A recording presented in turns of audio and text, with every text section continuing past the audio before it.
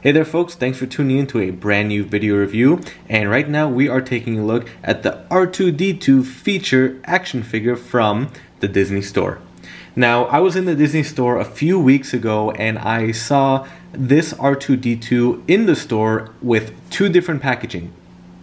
I didn't quite know what the difference was, only to realize that they had packaged this in The Last Jedi box appearance, and then I guess they didn't sell enough, but yet they still continued to produce them and box them in the Rise of Skywalker packaging, which is what you see.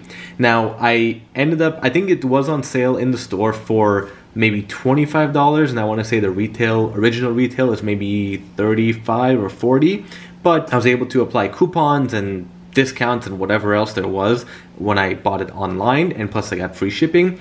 So this came out to like maybe $10 or $15, so I figured, hey, why not? It's a pretty cool looking R2-D2. I love R2. It's, you know, something unique. It's something that I really don't have in my collection, and I probably can't afford a life-size R2-D2, but this is a pretty good size that I can still have prominently on display, and it comes with a few cool features as well. So taking a look at the box, we do see the window packaging and the Rise of Skywalker logos on the top and bottom. We have some Kylo Ren right here, the Disney Store logo.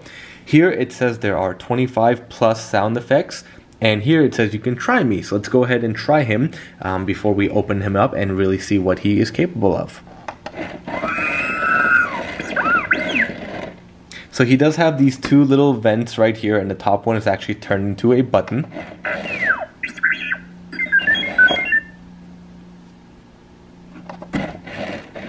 Help me, Obi-Wan Kenobi. You're my only hope. Oh, that just hits right in the feels.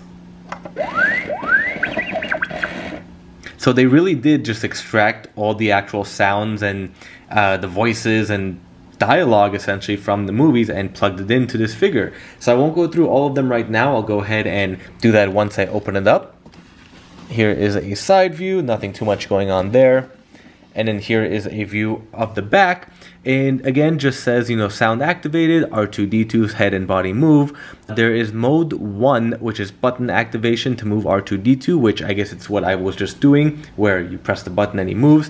And then there is mode 2, which is sound activation to move R2-D2. I'm assuming you talk to R2, but let's go ahead and find out once we open him and get him out of the packaging.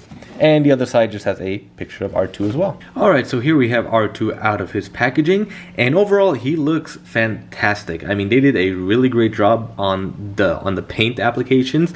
Very simple, very clean looking R2, you know, the classic white body with the silver dome and the blue trims and different doors and silver plating here and there. Overall, you know, it looks really great, and I'll do some of the test mode voices again. And you know, he has a really loud sound effect. And I'm pretty sure this bottom one is the actual speaker, or maybe, yeah, I think so, this might be the speaker. Let's get a quick closer look at him before we go into more of the sound details. Just again, super great looking R2. I don't think any of these open. Oh, then you need to press that again. Help me, Obi-Wan Kenobi. You're my only hope.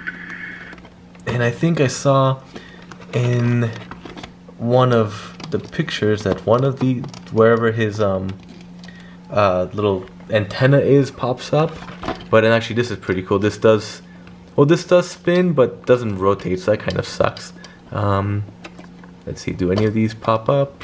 I don't, oh, you know what? Now that I see it, there's a little slot right here, so I'll go ahead and pop that open if I can. It's a little bit hard. There we go. Come on. Just jammed in here. So that is, oh, actually that's a little bit unfortunate. It doesn't twist around, but when I do come back around, I'll show that off.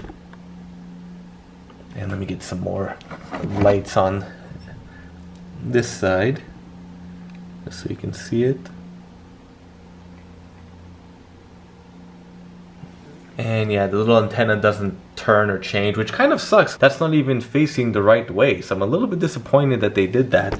And actually, now that I notice it, it does look like there's a few indents here and there. I hope the camera can pick that up. I mean, not too much. I will say I'm glad I didn't pay full price for it, because it's overall, you know, it's nothing that special of a figure. I'm sure we've had plenty of these in the past. It's definitely something cool to pick up for the holidays when it's so cheap and on sale. Do any of these move? No, the legs don't move back and forth, and the first one, nope, it doesn't either. Let me pop that one back in. Let's take a look at the bottom. So those look like the bottom. It has these wheels. They don't really turn, so I guess once you turn on that mode, they will turn. And there's a little, like a ball joint here. And this, I don't know why this is collapsing. I don't know if it matters or not. But the Try Me mode, you can turn it off. If I can flip the switch. It's pretty tough. Okay. And I guess this is where the batteries go as well. So now that he is off, nothing works. So you can actually leave him displayed without having to worry. The mode 1. Oh, there we go. Now he's really talking. Let's see what happens. R2. Wait, I thought mode 1 was not the voice. I don't know, maybe they messed it up on the packaging, but R2. Oh, so hold on, R2. He can't go that far. Okay, I have you on an angle so you won't run away. And you can, as you can hear, those wheels are pretty loud. R2, come here. Oh, shit. Well, that didn't go as planned. R2, relax. I definitely need a bigger space than my little light box that I just built. R2, stop. That's not stop. And actually, I'll show you the bottom of the wheels. Nope, of course, now he stops. R2-D2. Why does he keep coming forward? He's a fast little guy. Woo. Okay, let's try something simple. No?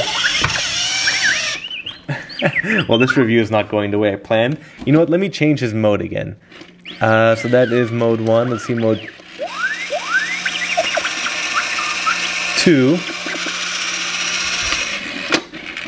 Oh, you know what? I think what happened was I did move the button too far, so that's why it turned into mode 2. Let's see what mode 1 does.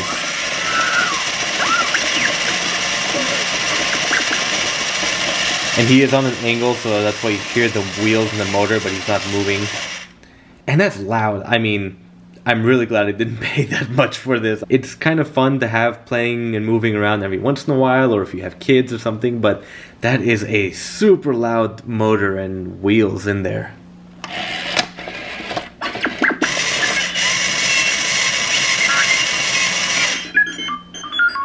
Okay, so I will say, I don't think I'm a big fan of R2 moving every time you press the button or say R2.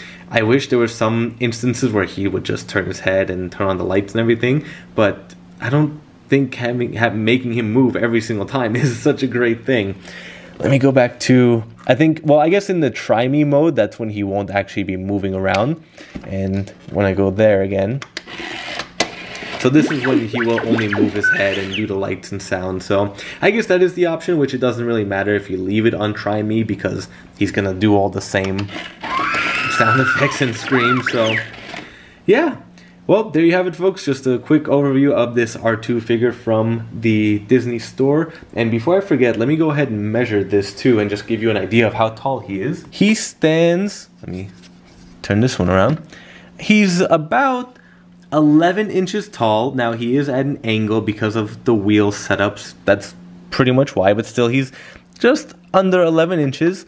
He is about, I want to say, 6 inches wide.